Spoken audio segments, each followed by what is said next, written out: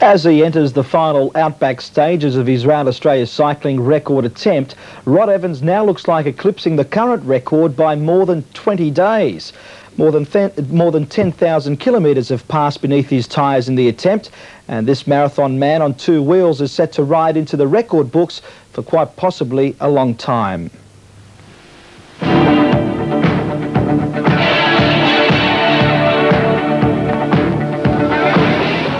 With 10,200 kilometres of Australian roads behind him and 3,800 to go, Rod Evans now has the Round Australia cycling record firmly in his sights. In fact, he's so confident he candidly predicts only one thing can rob him of his dream. I suppose falling off my bike when I get too sleepy. That's about the only thing. And as he approached Darwin, the previous record of 80 days was looking very, very fragile. I'm now 20 days ahead of the record, as of today. In achieving that, Rod has had to put in some gruelling days on the road. A couple of days ago, I rode 460 kilometres over a day and a night, and in that whole time, I only took 16 minutes off the bike. In his battle with the bitumen, just what did Rob find was his greatest enemy? Pain's your constant companion on a road like this. And just how bad was that pain? Well, it was bad enough to make me vomit yesterday, so I guess that's pretty bad. But his dedication to the job at hand has obviously won this man the admiration of his support staff.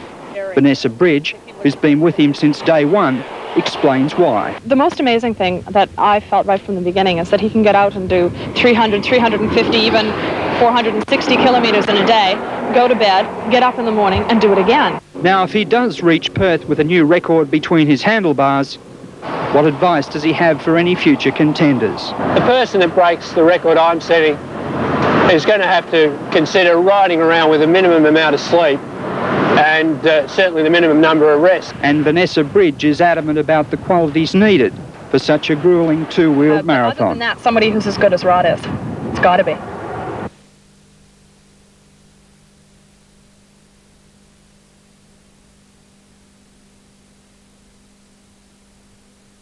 Perth cyclist Rod Evans is on the home stretch in his Around Australia record attempt after crossing the WA border near Kununurra at the weekend.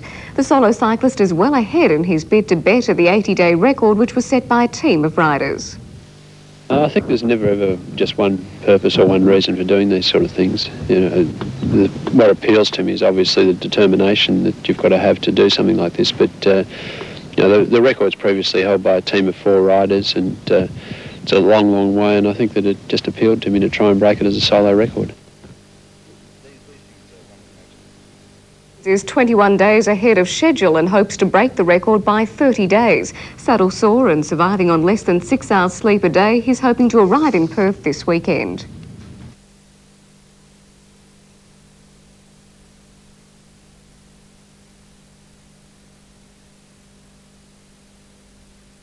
A Perth man tonight is pedalling his way into the record books as the fastest man around Australia on 2 wheels. An exhausted but tenacious Rod Evans is tipped to knock at least 30 days off the previous record. Roving reporter Mike Searle and cameraman Wayne Curiata caught up with him about 100 kilometres south of Karratha last night. It all began 45 days ago when Rod Evans left Perth to cycle around Australia. His aim to slash 30 days off the current record of 80. It's been a fast and gruelling 45 days since then, his spindly wheels covering thousands of kilometres as he stops for no one, not even 7 nightly news. How's it going? Pretty tired. It's blind, almost maniacal determination which keeps his feet pumping. As he covers up to 460 kilometres a day, a feat for any driver, let alone cyclist.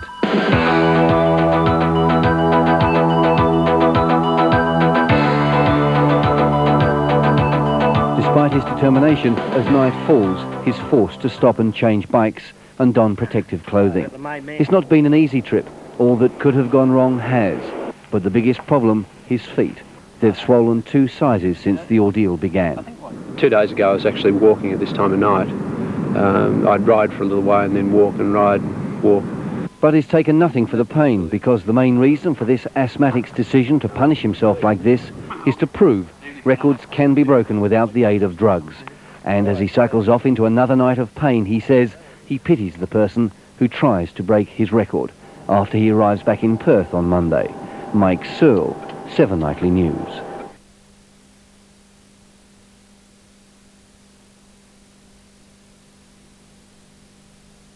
The long-awaited fulfilment of an extraordinary feat of endurance this morning for a remarkable Perth cyclist. Less than an hour ago, Rod Evans crossed the finish line after slashing 30 days off the previous record for cycling around Australia. Rod Evans' record-shattering ride is hard to believe. 4 Danish Olympians held an 80-day record. Rod made it in just 50. But it took some pushing. As he approached Midland this morning, he'd been riding since 2 a.m. I've probably been willing to take more risks than most people normally would in terms of going without sleep, for long periods of time. The other thing is we've really gone very hard down from Darwin. We've ridden down from Darwin at a pace just under the pace that would be required to break the Cross Australia record. Rod, over 14,000 kilometres, battled flooding rains and towering East Coast mountains. Though hurtling down one mountain road, he was clocked at 84 kilometres an hour. With 5 hours sleep last night, Rod considered he'd slept in. Normally it was 3 to 4 hours in bed each night. Sleep is what he's looking forward to most of all. I definitely want 8 hours sleep. That's what I want. A ride like this changes your whole perspective on life. To be able to be in a warm car or able to go to bed at night knowing you can have 8 hours sleep, that'll be unbelievable. Max Harwood, National 9 News.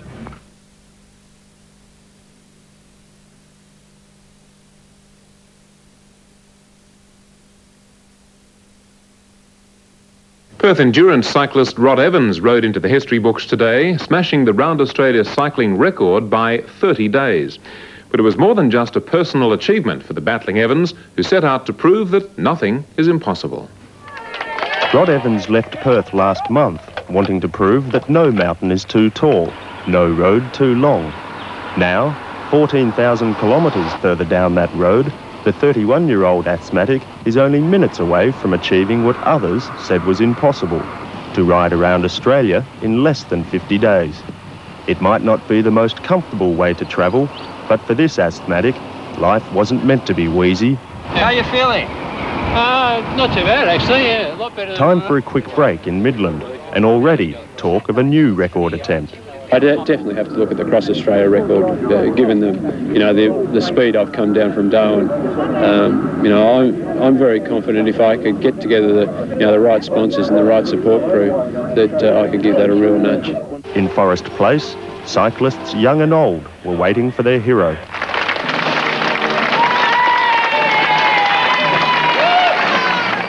"49 days, 22 hours and 31 minutes.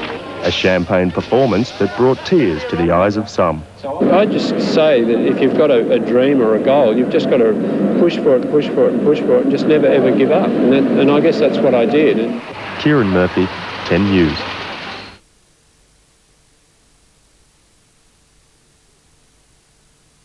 At an age when many sportsmen are thinking of slowing down a bit, 31-year-old Perth cyclist Rod Evans took up a challenge. Today he achieved his goal by shattering the world record for riding around Australia. Ian Neal with more.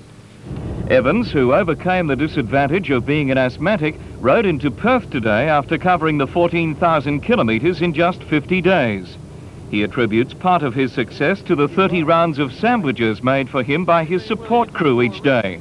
Most were Vegemite or peanut butter.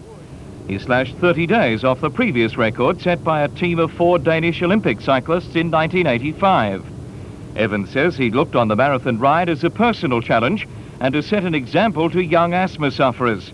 As he crossed the finish line, with memories of swollen feet and saddle soreness forgotten, Evans said he will now set his sights on a record ride across the continent.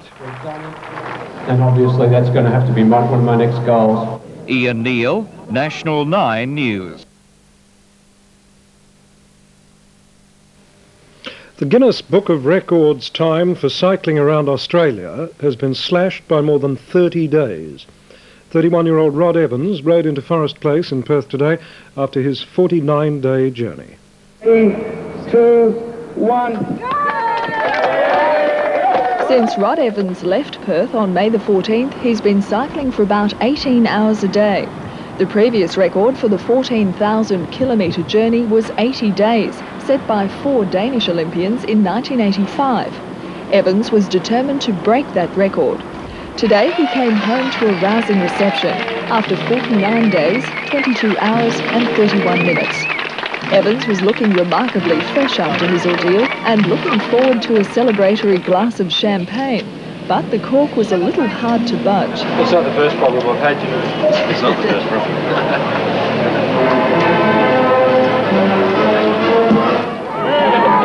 Evans' achievement was made even more significant by the fact that he suffered from asthma since childhood. Now, I've just been a great believer in if you can dream something, you can do it. And everybody said that this record couldn't be broken. And I was just very determined to do it. And I thought I had the ability to do it. So that was probably the starting point of all the reasons that I now have. And would he do it again? Oh, no. I would never, ever try that round Australia record again. Just like our very special guest. Of course, there are records made just to be broken, but Rod Evans didn't just break the 80-day record for cycling around Australia, he blew it right away by 30 days. Welcome, Rod, and congratulations from not only us here at Channel 9 and Wide World of Sports, but all of WA and Australia, I suspect. Yeah, I don't know about that little playoff earlier, Unsung Heroes. I think that you're getting great plaudits for an excellent effort. Why did you do it?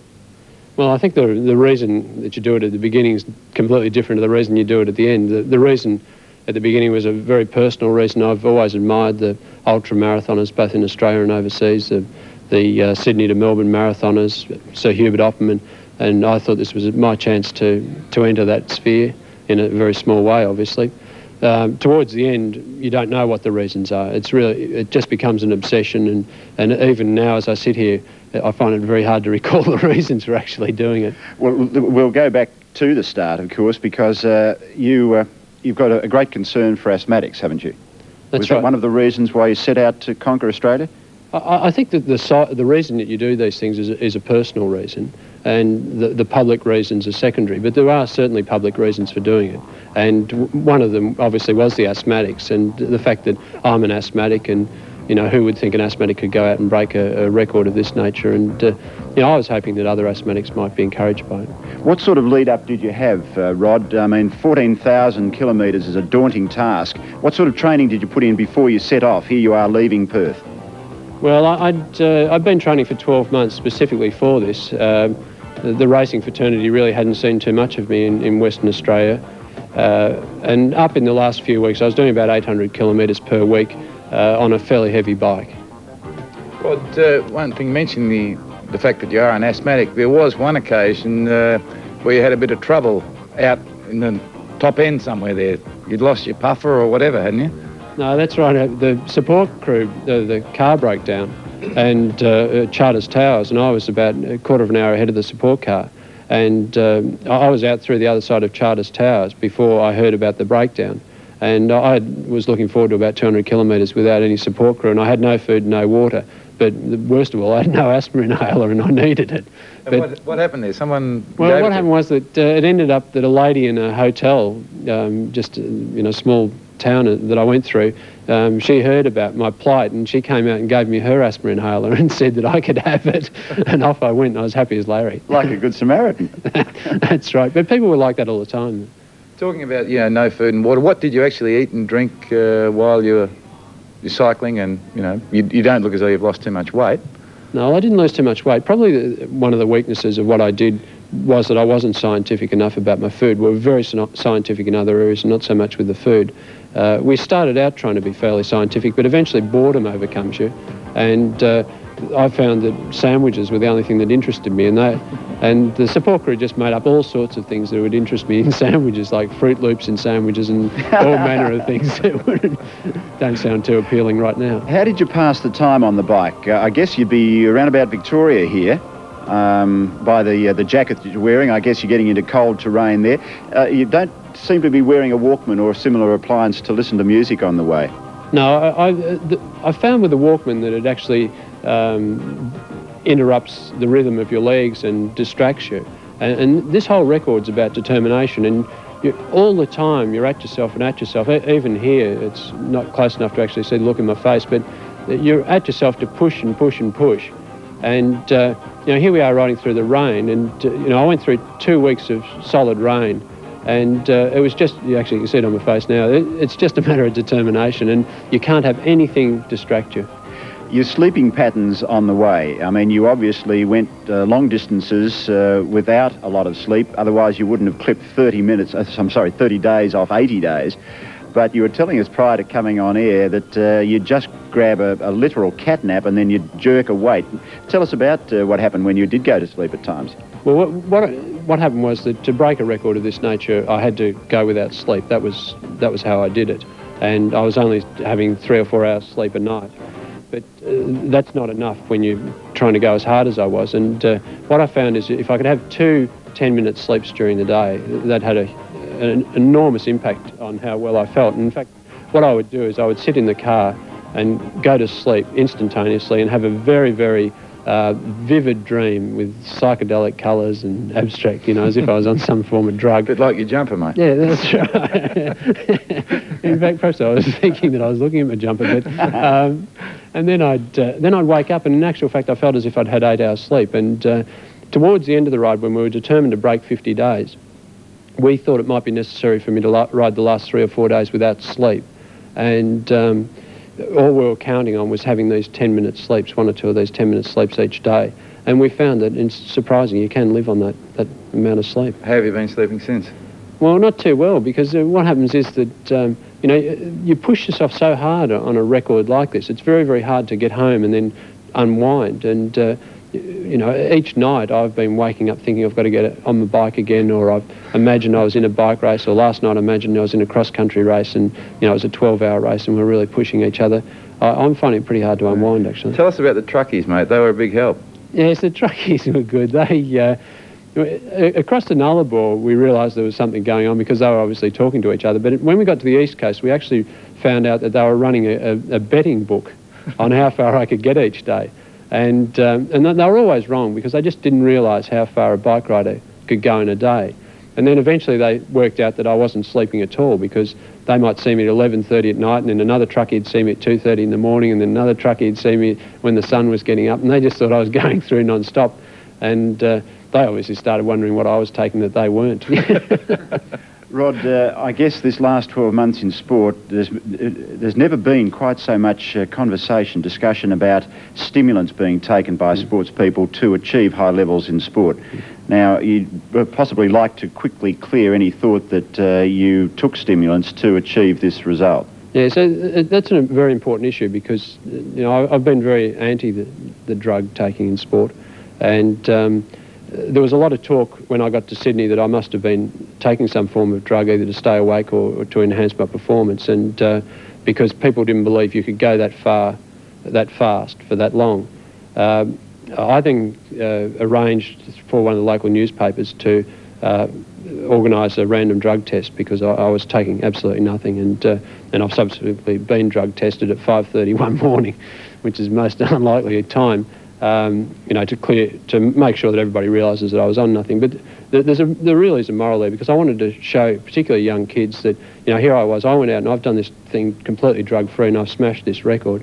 And I honestly believe that if people come to realise just how much they can use their mental powers, really drugs don't stand it against mental power. Well, here you are. This is the last leg, Rod, and it must have been a wonderful feeling for you. What was the actual impact like when you rode into Perth knowing that you'd done so marvellously well?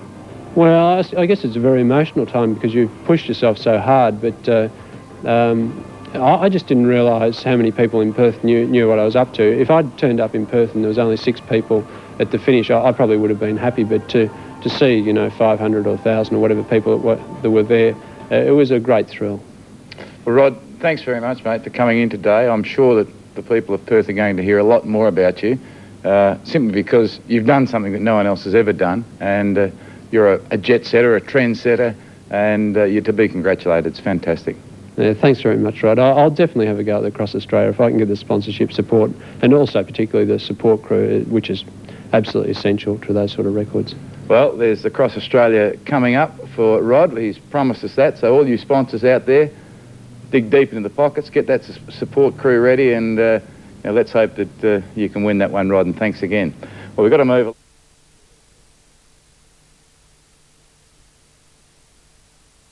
How long would it take you to cycle around Australia? Me, 35 years. But probably to you, close to a year. Like Arthur Richardson, who did it in 1899. Rod Evans just smashed the record, and we spoke to him last week about his grueling trip. Good morning, Rod. How are you? How long did it take you? How are those little legs, darling? Are they tired? Leave his legs alone. Any excuse to touch a man's knee. Oh, no, he's just done a fabulous thing. He's just broken the world record. How many days was it? Well, I took just under 50 days, but in answer to your question, how do I feel? I'm still tired. You know, I've been back for 2 weeks, I'm still tired. Yeah, well, you would be. You just... 50 days. Can I ask you something very personal? What about your backside? That must hurt. Well, I don't know. It's a sort of TV discussion, but... Oh, no, it is. It is on this show. Anything. This is not TV. Your backside takes a real punishment. You eventually develop saddle sores, like boils. And because you're only spending 3 or 4 hours off the bike each day, you don't have time to treat them, and eventually you just ride them until they burst. Oh, my goodness. That hurt, wouldn't it? Pain's no stranger to you, is it? No, is that the worst part, or what's the other? The legs? What about your cartilages and all that? Oh, no, actually the legs stood up very, very well, but your feet swell. It's the same as with the Westfield Marathon. Your feet swell. Here we are, we've got some film over there. Well, in actual fact, here my shoes have got tape on them. We're not on them at the moment.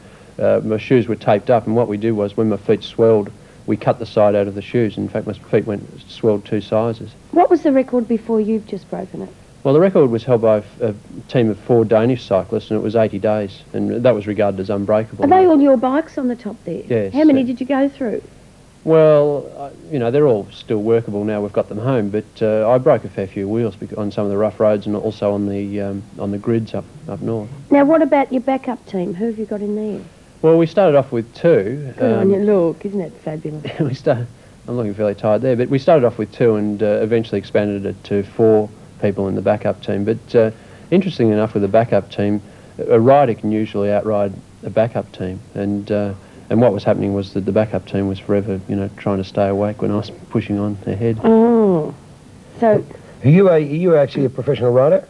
A bike rider? No, I'm still an amateur cyclist. You're an amateur, eh? I did this as an amateur record, but because this is very specific training, I've actually been away from the racing scene for 12 months, training specifically to do this.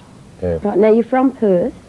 Well, I'm originally from Victoria. This is home to me. I used to work in Melbourne, but I'm now living in Perth. It's absolutely beautiful. So what happens? Do you fly back, or are you going to ride back?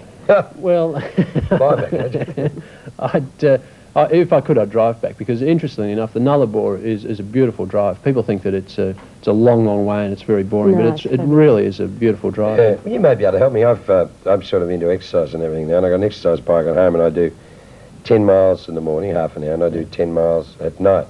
Now, is that good exercise for me on an exercise bike, or should I be out on a bike? No, you can actually train on an exercise bike. The mistake that people make is that they don't train past what's called the threshold level of their heart. In other words, they get on an exercise bike and just cruise around. What you need to do is you need to push yourself fairly hard. So I should be doing 20 miles instead of 10? No, you can still do 10 miles, but in actual fact, what you're meant to be doing is training at more than 60% of what they call your you maximum don't coast heart rate. it. You've got to push it. Yes, and you've got to push it push. You've got to push hard, and that's the mistake people make. They go for a jog, where they'd be better perhaps going for the jog, but putting in a couple of sprints to push themselves a bit harder. You must have had some funny things happen to you on the way. You're 50 days out there on a bike. You must have seen some funny things, or met some characters, did you? Well, some of the things you see aren't, of course, there because you're hallucinating. Good hope. Really? That's like half our crew. It's like you see something come across the road and you think, what's that? And it's nothing. Well, that's right. With the sticks on the road, I was forever thinking they were snakes, and I give them a big wide berth. Until one day, I rode past this stick, and it ended up it was a snake. But he was only about 10 inches long, and when I realised it was a snake, I was very close to him, and I thought, well, you know, he's just wriggling along the road. I didn't think I was going to do any damage, but it ended up he got fairly annoyed about it, and he curled back on himself and had to go up my front wheel. Gee. So I wish I'd run over him, because he got a fairly bad attitude, that fella. Has he ever? So what's next on the list? Where do you go from here? Well, obviously, I'm trying to rest, and that's why I'm here in Victoria at the moment on the farm, just trying to recover. What farm's that? Down in Geelong. We've got a family farm just out of Geelong. But so you're a Geelong boy? That's right. You'd be happy the way they're going, wouldn't you? Oh, I'm very happy. I would have liked to have seen Hawthorn lose yesterday, but anyway. But, you know, I've still got a slightly blurred vision from the ride and things like that, and that'll just take a bit of time to recover. Why is it? Because you pushed yourself so hard? Well, you push yourself so hard, eventually you get to the point where you can't tell which side of the... We're over here, by the way. Which side the white posts are on. I was trying to work out easy. Which side the white posts are on the road, and eventually you get to the point where the only thing you can see is a white line, and so you just look down between your legs and follow the white line. What sort of food did you get into and all that? Well, that was the part that we weren't particularly scientific about. We were scientific at the start, and then eventually boredom overtook me, and I just started eating sandwiches, and the support crew just made up any sort of sandwich that would amuse me, and I had Fruit Loop sandwiches and all sorts of things. You didn't get into pasta and all that to give yourself more? Well, very hard on the road. You haven't got time, because you're spending 18 hours on the bike. You haven't got time to be sitting down over a bottle of red wine and some Italian pasta. And so, did you think of all those things while you were riding? Well, you think of anything except what you're doing, because it's so painful. Yeah. So I didn't actually think of a bottle of red wine, but I certainly thought of a hot shower or having a sleep. Did you have a lady friend with you on the run? Well, I had my support crew was 1 male and three women. Actually, women are... You did it in 50 days, well done. Women are better at doing a support crew job. Organising, that's why. Better organising, and more tender. But what's next? Have you got are you going to ride around Canada or something? Well, since I've done this record, because people didn't believe it could be broken, and I've broken it by so far, I've been offered to do other rides, obviously. Race across America could be a possibility, but I certainly want to try and break Sir Hubert Moffman's 24-hour record and also break the Across Australia record. Well, we're just trying to verify that. In fact, I might have to give Sir Hubert a bit of a call and ask him exactly what it is. Actually, I could throw a challenge down here. How long do you think it'd take to ride around Denise? You rotten thing. Thanks very much, Rob, for being with Zane. All the best for the future. On a fantastic effort. He looks fit, doesn't he? Oh, brilliant. Well done.